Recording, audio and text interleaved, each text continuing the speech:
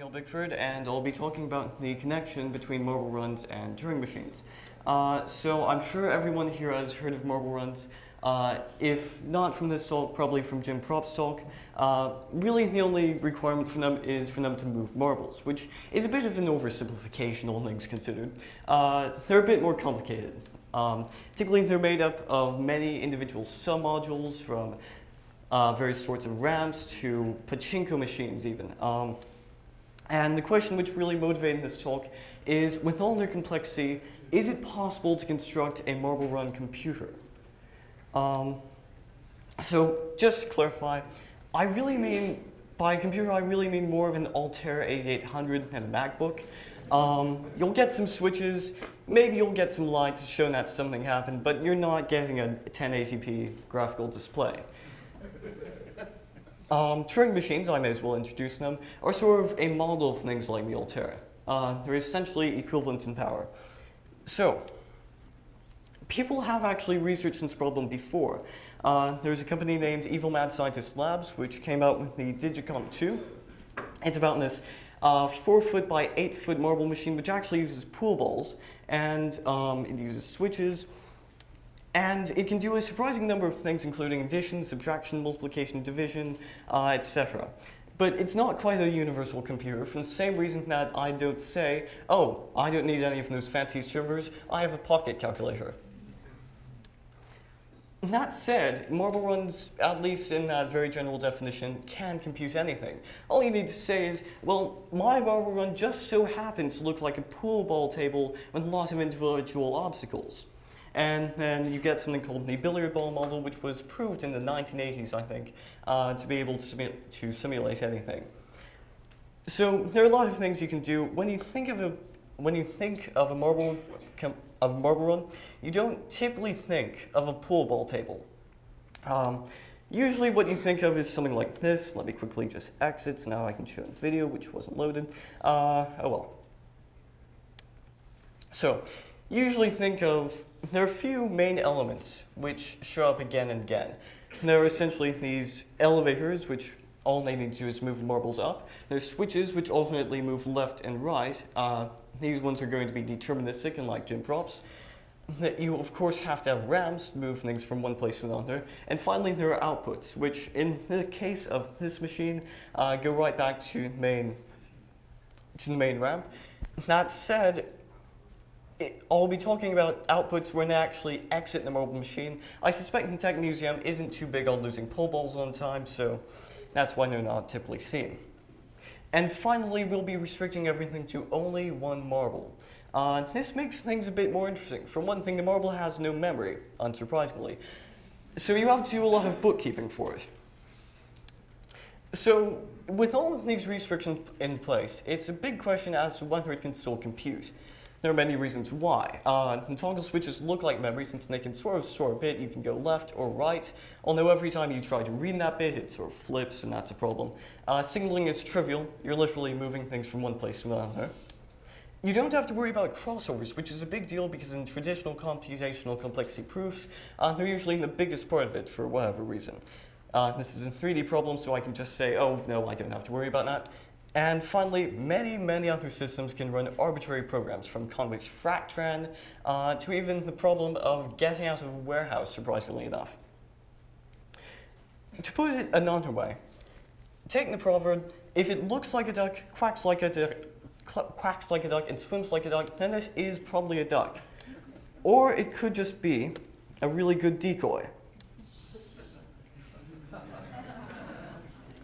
So, to the question, are one-switch marble runs able to compute? The answer is sadly no, unless NP equals P space, which I'll quickly digress into. If you have a general marble run, you're generally asking a question about it. Typically these questions are like, does this program halt, or what is the output of this program? In the case of marble runs, it is sufficient to ask, if I drop a marble into this machine, will I ever get my marble back? So basically all you need to do is label each of the tracks, and then that turns into a system of equations, and it turns out that's fairly simple to solve, and the problem's actually, a generalized version of the problem is actually NP complete. So, what is the next simplest model? Because this, all things considered, could be considered trivial by someone who likes saying that word a lot. Interestingly enough, if we have two of these toggles and we sort of gang them together using a single rod so that they always have the same state, the resulting model is capable of simulating a computer. And I'll just run through this very quickly.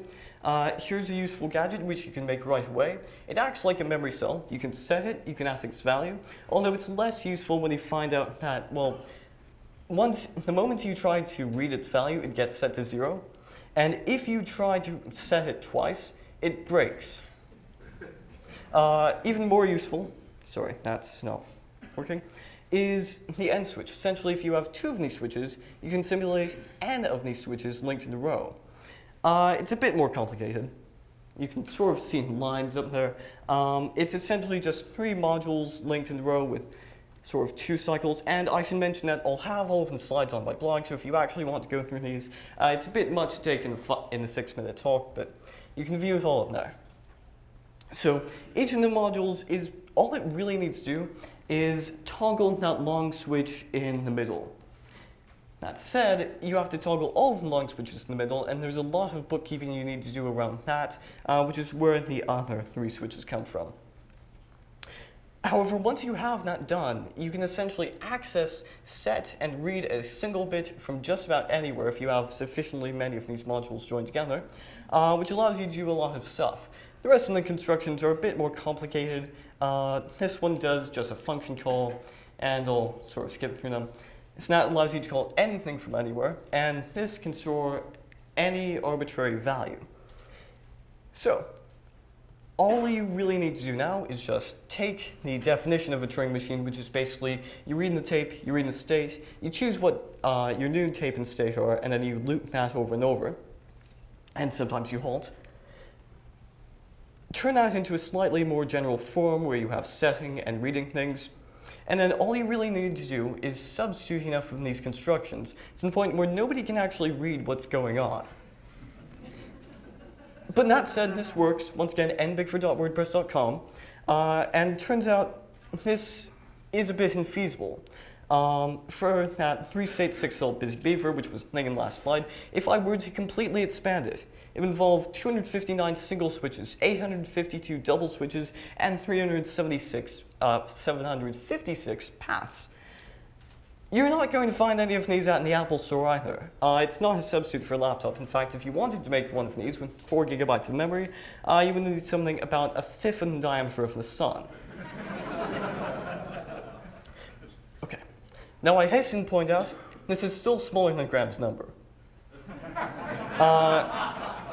It runs at approximately 1 nanohertz, or 1 operation every 3 years, or once in 3 blue moons, if you're into that sort of thing. That said, it is still useful, and there's some neat results you can get from it. Yes, they can run out any program, it's still a bit impractical, and moreover, suppose you have a system, any system, which has these 2 requirements. It can move an object from any place to any other, and it can emulate a double switch. Then, not only can the system simulate a computer,